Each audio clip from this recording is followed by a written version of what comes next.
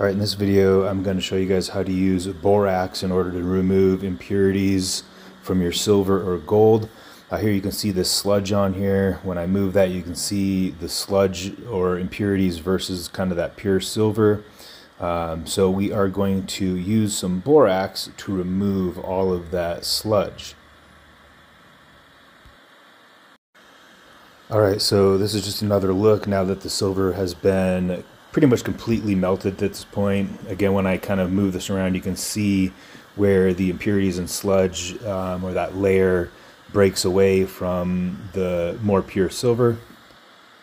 Here we have our borax. We're just going to take a very small pinch of this and sprinkle it onto your silver, and you can see that instantly it is removing that layer of impurities, that layer of sludge from the top of your silver. And here now you can see that it's almost completely gone at this point. You can see a little bit of that borax, kind of melted borax floating around on the top of the silver. All right, let's take another look at it with kind of some slow motion so you can see exactly how much of that is being sprinkled on there. And as you can see, it's very light sprinkles of that borax, very easily removing those impurities from the top layer of your silver. So as you can see, it works very well. Let's take, just for the fun of it, one more look at it here from kind of a zoomed in approach.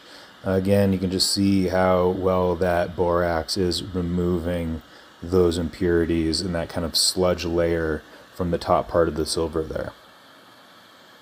You'll find that pretty much all the borax that you sprinkle on, along with that layer of impurities, will virtually completely all burn off from the silver. As we take kind of another look here, I'll zoom in. You can kind of see there's a little bit of that kind of bubble basically of borax right there.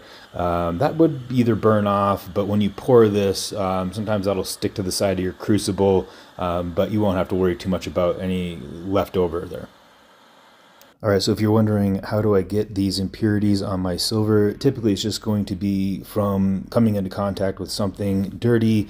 In my case, it's almost always from using the top of the sprue here and the silver that you can see from the over pour. I will cut these off and then reuse these for future pours, and that will just lead to some of those impurities on the top of the silver. But hopefully you guys enjoyed this video. Thanks for watching.